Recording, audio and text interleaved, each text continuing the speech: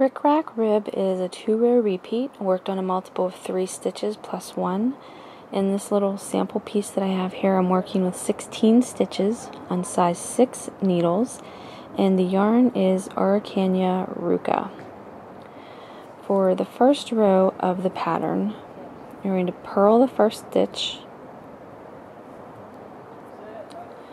and then the next 2 stitches, you're going to work them out of order. So what you're going to do is you're going to knit through the back of the second stitch, and then you're going to knit into the front of the first stitch and slip them off the left needle at the same time. So knit into the back of the second stitch, knit into the front of that first stitch as you would for a normal knit stitch, and then slide them both off the left needle at the same time. Purl 1,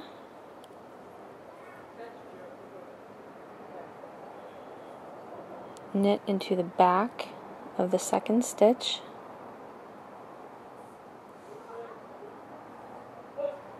knit into the front of the first stitch, and slide them both off the needle at the same time. And purl 1, knit into the back of the second stitch,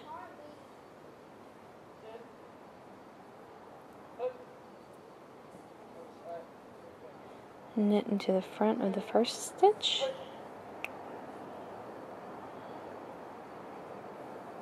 purl 1,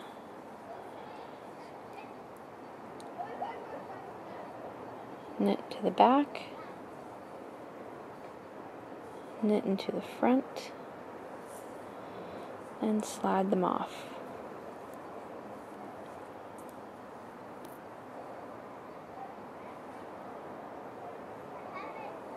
And when you get to the last stitch of the row, you're just going to purl. So that's row 1. And now for row 2 of the pattern.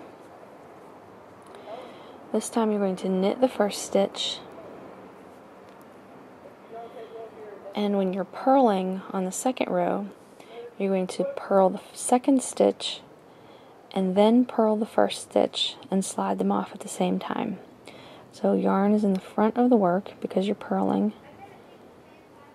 Purl that second stitch and purl the first stitch. Slide them both off at the same time and knit 1.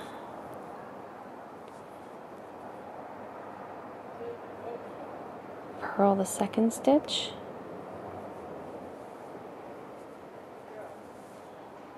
purl the first stitch,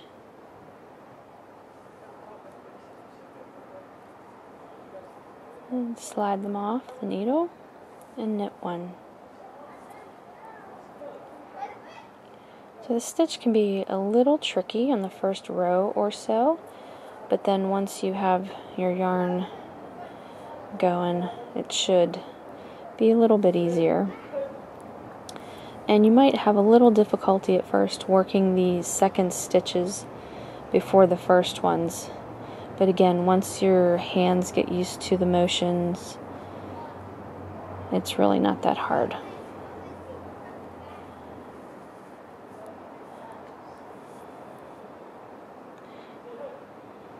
Okay, so I'm at the end of my row here, and when you get to the last stitch of the second row, oops,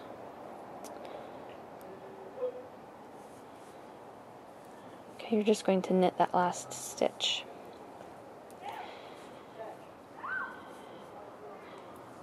That's the back of the fabric if you wanted to get a good look at it. It's kind of an attractive back. It's not too ugly. Okay, so that is Rickrack Rib, and the zigzag pattern comes from working the stitches out of order. And it makes that nice kind of raised effect on the fabric. Pretty neat.